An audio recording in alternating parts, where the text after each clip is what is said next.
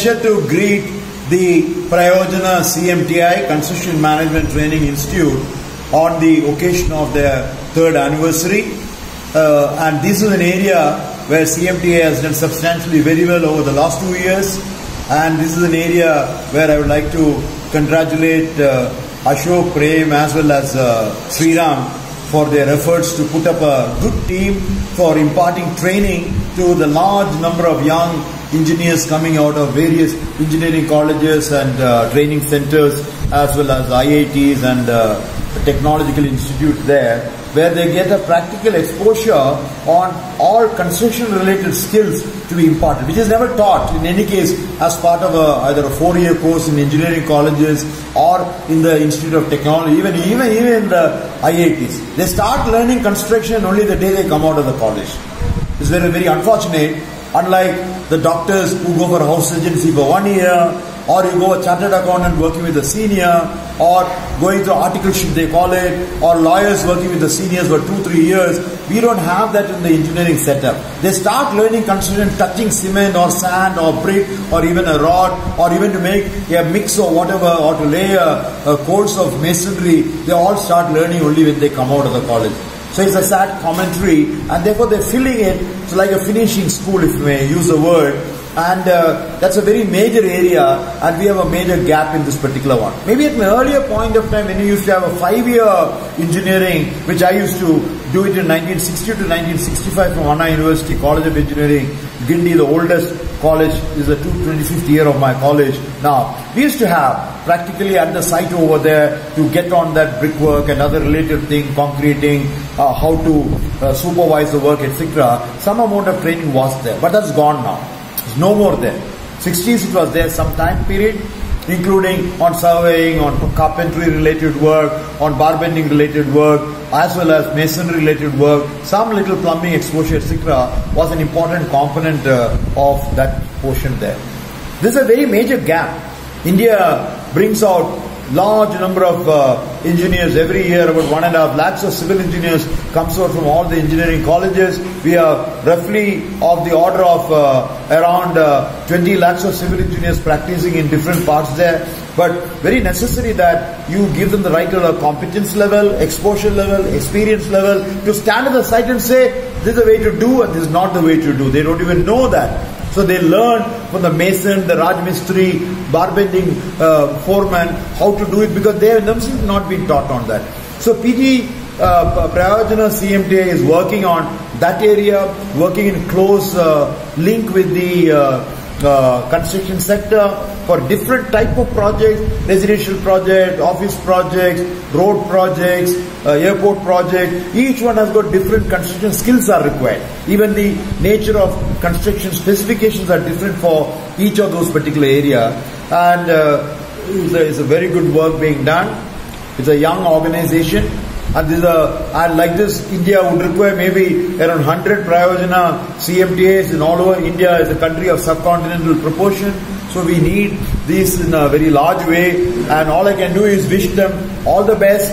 And possibly the certification that they give at the end of 3 months or 6 months training, where they are giving from the base raw civil engineers coming out of college, a little amount of trained, skilled people with practical orientation there. So every site for the work execution, they are getting a product with value addition coming on that. So from the point of view of large number of construction departments at the government level, a PWD or MES or railways or a CPWD, or a parastate organization like a housing board or a development authority or a water board, or a private sector company, the leading ones coming under the Naredco or CREDI, or leading builders dealing with buildings. Again, buildings to deal with multi-story type of development, dealing with the mid-story development, all requires different type of skill levels on that. What is needed is equally important is not only civil engineering skills, you have to also give the imparting skills for the MEP of mechanical, electrical, plumbing, firefighting is also another major area which you have to come in over there, because inside the building all those things are also coming over there. So CMTI over a period of time, I'm happy that you got to the plumbing level now. You got to get into the remaining component of the MEP, MEF also, because without those particular facilities inside a building over there, nothing can be functional at all. So maybe, I'm sure it's a matter of step-by-step approach from the first, second year, third year. You got to get into all those components that go into the building in a very large way. And today we are at a construction site here, one of the finest prefab factories, and you're doing everything is done through actual casting the factory yard, and then you're erecting, transporting and putting in place there. So prefab construction is a different cup of tea. I'm not saying pure in situ construction is one way and prefab construction is another way. You can have hybrid variety also coming, a combination of both as well. So our skill set has to go also in respect of those type of construction systems as well going on that.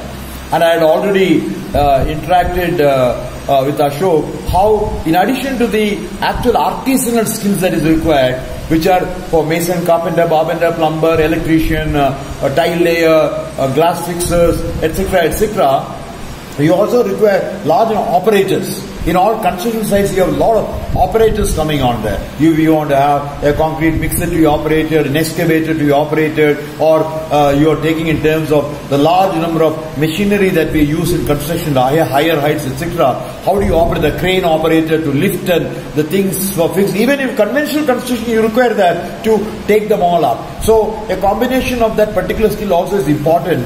The best I have seen is in Sri Lanka, with the Construction Industries Training Center. They have the training program for all these machine operators in a large way. And in construction sector now, increasingly, that's going to come into your site over there. So it will be the best combination. It will be a combination of civil construction skills in one side, the services one, which I call the MEPF, or which PE you are covering there. And the next one is all the mechanical machinery operational skills. And they get good salaries and good jobs. Their job is not the skill for doing that work, but to operate all the machineries and all that. So I'm sure by the time you get the third year and the fourth year of operation, you will become a full-grown training center. I had also indicated that the certificates that we give over there, we also require some accreditation. So this is an important component because that particular thing under the National Skill Development Council, you have separate councils for the construction skills as well as plumbing skills. You got to also have a coordinated approach because then you also get the right level of credibility for the type of certificates that we give. Otherwise, it's based on our own strength. Because you think that they are worth it, for you, proof of the pudding is the eating. They are already absorbed by the construction sector, so you're happy about that. That means they are good. But to say they are good, also you require like a degree coming from a university, a diploma coming from a polytechnic, a certificate coming from ITI. You also require that. The second level or the next major level where you have to work in. Now you have gotten between construction at the topmost level. You are talking about the most important thing of the technical capability upgradation, what you have done for the engineers and diploma holders. Civil engineers with degree and diploma holders over there. But the next level is the bottom of the pyramid where you talk of all the trades coming.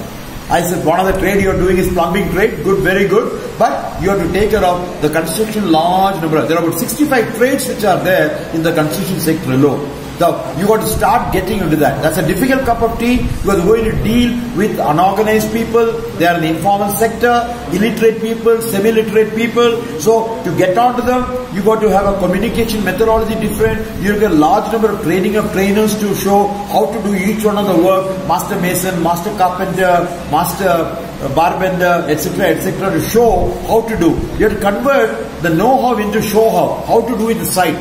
The right way of doing and the wrong way of doing. I'm sure by the time you get into the 5th year or something like that, you will get into that area as well. So you have a combination between, if I may use the word, you have the technocrat, the technician, and finally the artisan working together so that you have a good combination of the work site to deal with all the issues of right, quality control, quality assurance, time, safety, and all those aspects coming in the construction project. India needs it very badly.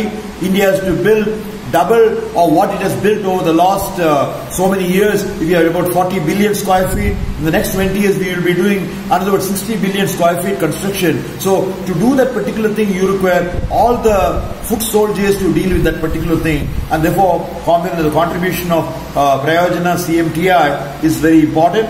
And I wish them all the best in their endeavors. and I'm sure they will raise their bar in terms of their capability, so that over a period of time you'll emerge as number one in the country. Thank you.